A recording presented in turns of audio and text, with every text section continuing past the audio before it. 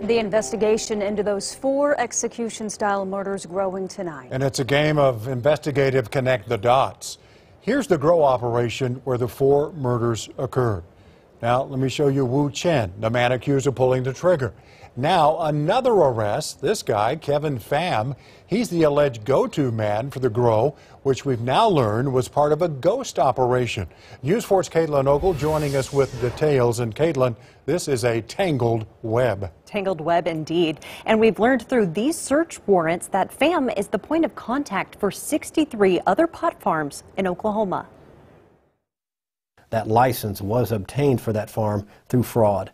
Just 2 days after the execution of 4 Chinese nationals at a marijuana farm in Kingfisher County, the Oklahoma City office of this man, Kevin Pham, was raided by drug agents. According to these documents from the OBN, investigators linked the 10-acre grow to the business Lu and Chin Inc. News 4 unable to confirm if Chin refers to Wu Chen, who was the alleged gunman in the quadruple murder. 46-year-old Kevin Pham is registered as Lu and Chin Inc.'s representative. In this search warrant, drug agents say, quote, Pham seems to be the central point of contact for the growers regardless of the situation. He is tied to at least 63 other farms in Oklahoma where he has essentially created this fraudulent structure. And here's why. In Oklahoma, 75% of a grow must belong to an Oklahoma resident. The other 25% can be an out-of-state owner. Drug agents say this is where the criminal organizations come in and mask the true ownership, which is a challenge to prove. And as for the Kingfisher County farm, we can't say for sure that we can trace criminal activity on the black market or money laundering. That is still part of an ongoing investigation. Meanwhile, drug agents say this ghost owner was paid $2,000 a month for each license, no work involved. Agents say he has several.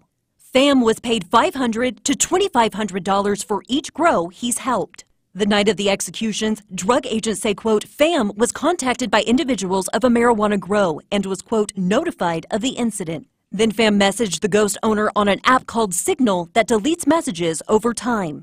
During the raid of his office, agents finding 300 packages of edibles ready for sale and more than 10 pounds of processed marijuana. Products agents say he didn't have licenses for. They also found 4 weapons, Adderall, and hydrocodone.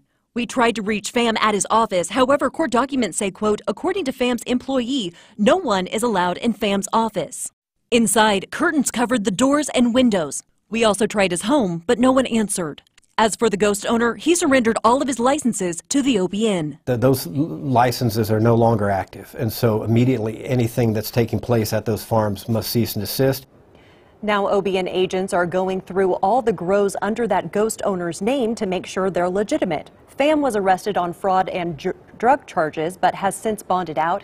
And according to online court records, he's pleaded guilty to several second-degree burglary charges in the past.